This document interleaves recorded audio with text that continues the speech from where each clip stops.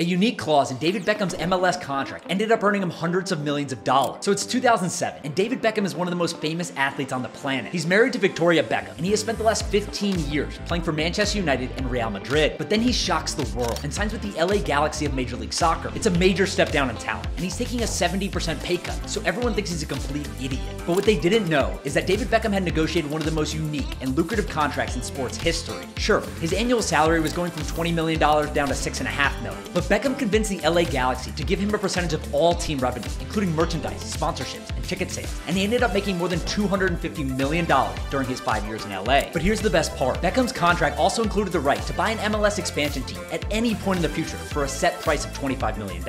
And when Beckham finally decided to exercise that option nearly a decade later, MLS expansion teams were already going for $150 million.